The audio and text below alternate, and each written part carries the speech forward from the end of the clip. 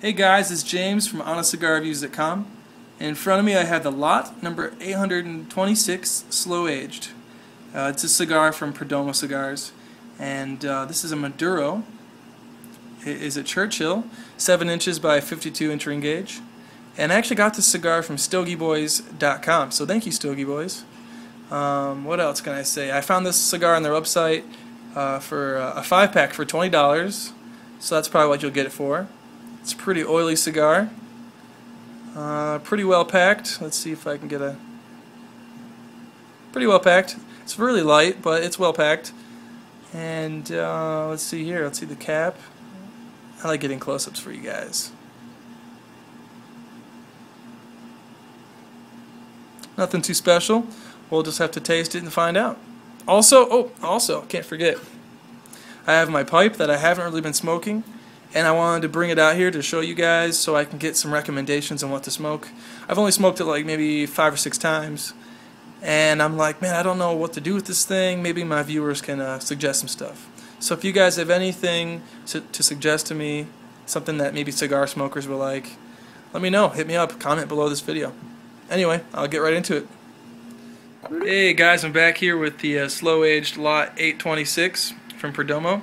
Thank you, Stogie Boys. Again, I can't say thank you enough. I mean, you guys are just awesome. So, anyway, I lit it up. As you can see, just started. Let's see here. Can I get his? Let's see here. I can already tell it's gonna be pretty good ash. The draw is really, really nice. I like this actually. It's not not tight, not too firm. It's just like right where I like it, where it has just a little bit of resistance. Really, right now the flavors it's kind of oily, like oily tobacco. And maybe just a little bit of like, I don't know, like a little bit of like a sweet, I don't know, a little bit of a sweet, oily tobacco. I guess I can't describe other than just tobacco, oily flavor, but it also has a little bit of pepper on the finish. Other than that, it's kind of a mild cigar. There's not really a lot to it. It's not really complex at all so far. But I'll just have to get into it and, yeah, check back with you guys later. See you. Whew. This thing's producing a lot of smoke. Not a lot of flavors. Again, the burn is pretty good so far. The construction is great. The draw is great. The only thing I can really say so far is the flavor is just really bland. It's just oily tobacco, maybe just a little bit of pepper. It's probably like a mild medium cigar. My roommate was just joking with me. He's like, yeah, it's so oily, you should pair it with some oily chicken or something. But I don't know, I guess we'll see. We'll catch up with you guys a little bit. Oh, also I'd recommend getting some water with this because it is kind of leaves you dry a little bit. So I'll see you guys in a little bit. Hey guys, I'm back again with the slow-aged lot 826. I just want to show the ash because it's pretty impressive. I haven't even ashed it once, and it's well over 2 inches.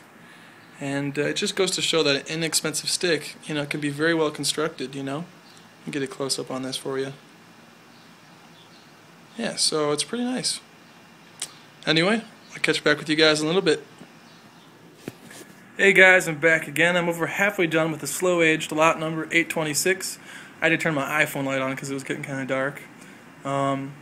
Really the same exact flavors. Oily tobacco, maybe just a little bit of toast, and a tiny, tiny bit of pepper on the finish. Really an uneventful cigar.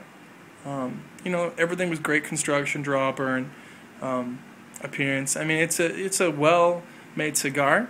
It's just the flavor was just so boring, you know. And so I was thinking maybe this cigar would be good for like a golf outing or to give to friends. It lasts very long, you know. It's a nice, long burning cigar. Really just boring. So I don't know. I'll smoke it maybe another inch and give the final rating. And yeah, that's about it. See you soon. Alright, so last video on the slow-aged 826. Really just getting really hot right now and just too peppery, and so I'm going to have to cut it short. But this cigar has been really great with the construction and the ash and the burn and the draw. It's just the flavors, once again, that knocked it down a lot. That knocked it down a whole point on our 10-point scale. So if the flavors were, you know, more complex, it'd be like a 9.3, but because it's, you know, kind of a dull cigar, I'll rate it an 8.3 on our 10-point scale. Again, you can get these at StogieBoys.com. And feel free to comment below on the video, or check out our website at honestcigarreviews.com. Have a good night. See ya.